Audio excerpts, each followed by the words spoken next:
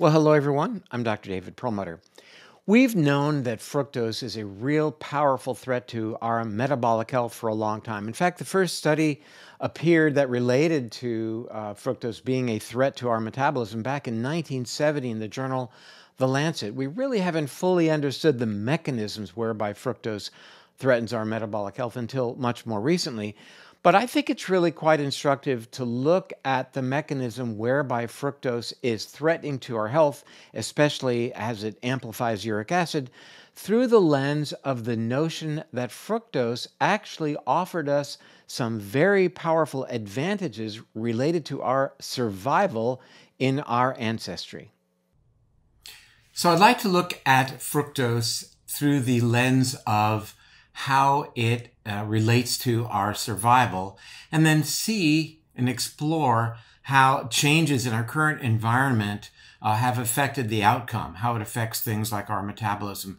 We know that, as described, consuming fructose is a survival mechanism. It certainly was a survival mechanism for our ancestors. 99% of the time that we've been on this planet, consuming fructose has allowed us to survive through increasing our deposition of fat, allowing us to have a resource, for example, for water to protect us against dehydration. And this is the consumption of fructose. This is the consumption of fruit that our ancestors would seek to do, even primate ancestors. But I think really very important to recognize that beyond consuming fructose, that our bodies actually can make fructose again as a survival mechanism. And I'd like to focus on that, the ability that we have to actually manufacture fructose from a precursor, which is glucose or blood sugar, if you will.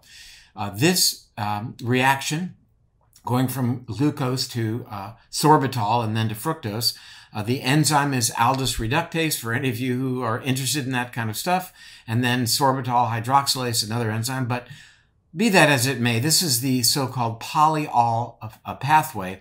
Basically, the important part here is that even when we're not consuming fructose, there are certain things that we can do to actually amplify fructose production within our bodies, even though we are on a restricted diet as it relates to consuming fructose. So let's look at some of those factors. First of all, elevated serum sodium. How do we get elevation of our salt in our body? Well, that's the signal for that is when we're dehydrated. So when we're dehydrated, our bodies do not have enough water, our sodium will go up, and that's a signal for our bodies to make more fructose. We can actually trigger that simply by consuming salt.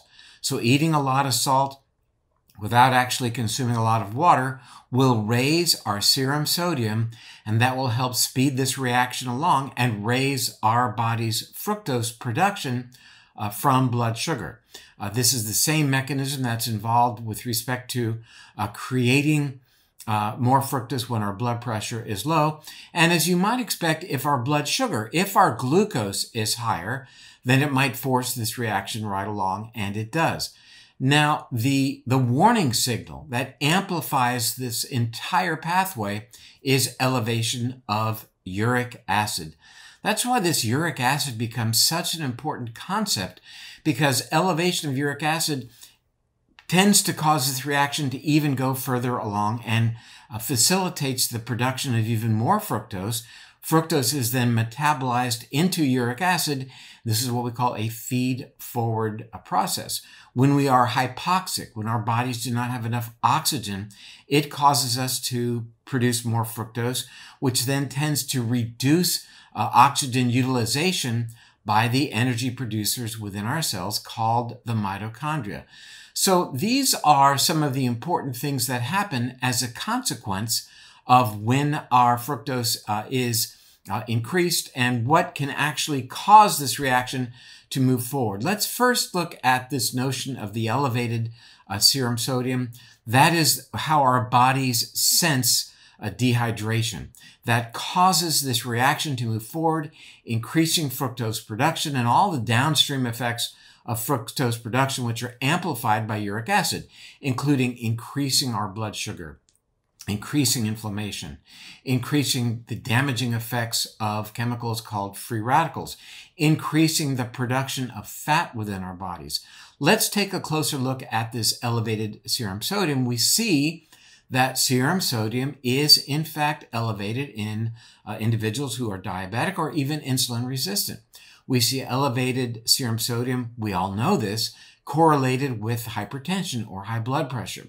But we also see elevation of serum sodium in obesity, both in adults as well as in children, and really across the spectrum in children and adults of metabolic syndrome, we see elevation of serum sodium.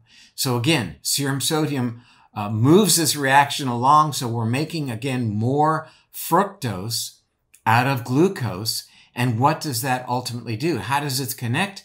And what is this connection? Why is it so important? It's because when we produce fructose, what's the upside? The upside, why it relates to being, for example, dehydrated.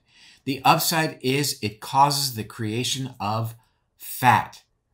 Now that's going to take a little bit of unraveling. Why would we want to create fat when we are dehydrated? And to get the answer to that question, we are going to turn to our friend, Mr. Camel.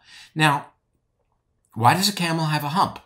And it relates to the fact that the camel is able to walk across the desert and not require much water. What is inside the hump? Let's take a close look at the camel's hump.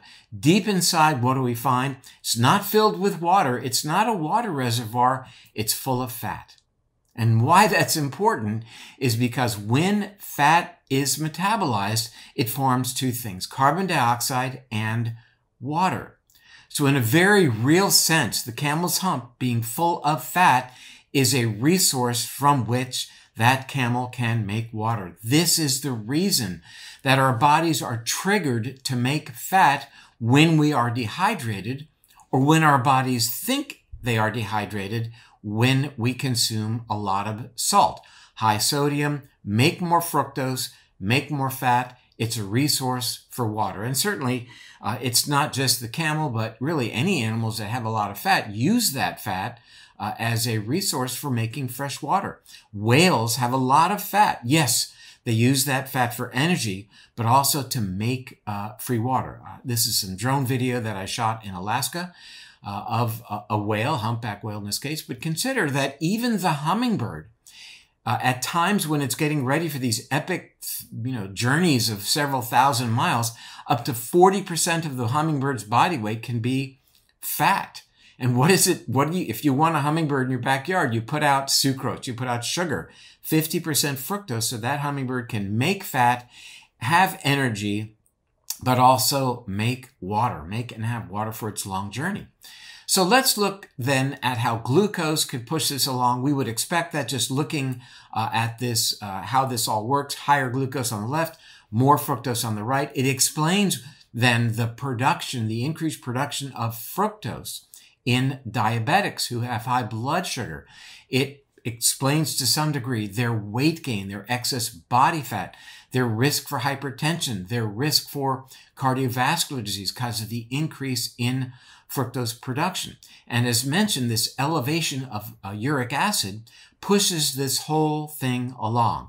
The uric acid tends to increase the metabolism of fructose, speeds this reaction, but also the metabolism of fructose by amplifying the action of an enzyme that helps with the metabolism of fructose called fructose kinase.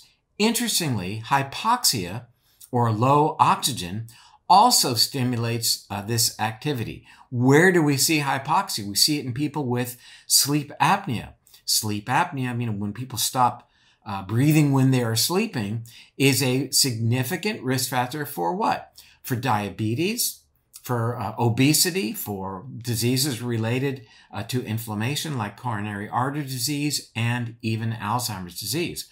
All through this mechanism. So making fructose was a survival mechanism, but now we know in our modern world when we've got enough food, for example, and we're not suffering from dehydration, is something that we don't necessarily want to amplify. And what does amplify all of this activity is the way fructose then is metabolized into uric acid. And why that becomes an issue for us is because of all the things that uric acid does. Uric acid does these things like increases inflammation, formerly as a way to protect us. Our bodies being more inflamed in our hunter-gatherer days or even in our primate ancestry, more inflammation would translate to better ability to combat various types of infection. Raising our blood pressure was a survival mechanism because it would help us not get dehydrated and suffer, increasing our glucose when we couldn't find food to power our brains so that we could be clever enough to figure out a way to find food and to keep from being eaten by other animals, increasing fat production so that we could have a resource for energy.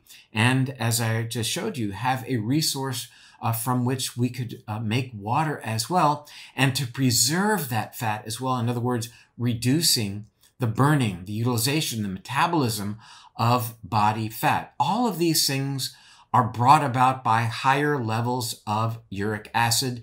And the big driver of this entire activity is, of course, fructose. We know that these days, this activity is brought about by our higher levels of salt consumption and certainly consumption of alcohol and foods that are high in purines as well. Those are derivatives of DNA and RNA found high in certain foods. But by and large, the major driver of this activity these days is our incredible consumption of fructose, that specific sugar that is metabolized into uric acid, whose downstream effects include everything that you see listed on the screen. And these are things that today don't really offer us a survival advantage. So again, fructose was a very powerful resource for us to survive during our times of food scarcity, in our primate history, and certainly in our hunter-gatherer history. But these days, with the abundance of fructose and, as I mentioned, salt as well, what we see playing out is a profound threat to our metabolic health. Thank you for joining me. I'm Dr. David Perlmutter. These are the concepts that we present in my new book, Drop Acid, The Surprising New Science of Uric Acid, The Key to Losing Weight, Controlling Blood Sugar, and Achieving Extraordinary Health. That will be published February 15, 2022. And the URL to learn more about this book is dropacidbook.com.